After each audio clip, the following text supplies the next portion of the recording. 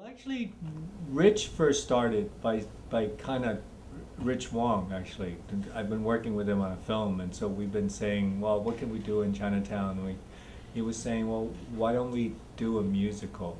Because he just made a film called Coma, which is a musical. So then I said, well, what if we do a musical of the working stiffs of Chinatown? People that you normally don't see if you walk, through the main part of Mott Street or whatever. People who are kind of more behind the scenes, who are, you know, um, the real heart of Chinatown that way. But we want to try to set it to some kind of music and make it a musical.